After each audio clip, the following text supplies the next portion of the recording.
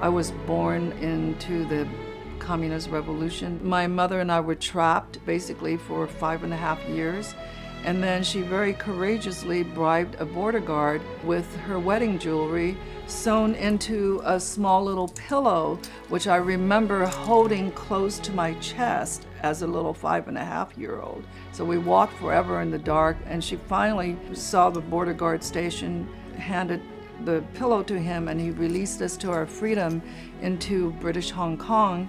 And then a year later, my father petitioned for us to really be here. So I grew up in the ghetto near Skid Row in downtown LA. I knew I was always creative and born an artist, and the family didn't have funds for toys, so I basically started designing in my own paper dolls, and I would design these fantasy, lavish wardrobes for them.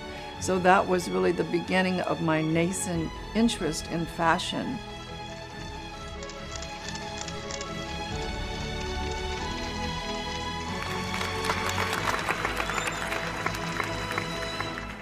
By the time I was 25, I had accomplished the great American dream. My story is sort of like going from rags to riches, and I've been doing it for over 4 decades now. It's been a great career for me.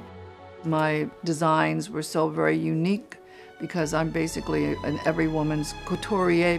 I use very, very beautiful, time-honored couture techniques, but I don't sell them at couture prices, thereby making my creations accessible for everybody. So a woman can be her own celebrity while wearing a Sue Wong.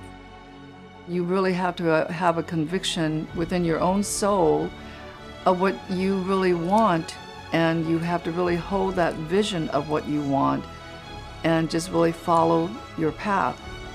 Through all the twists and turns and everything else in my life that I really had to suffer, I never really let go of my dreams. I followed my bliss, and therefore I am living my dreams.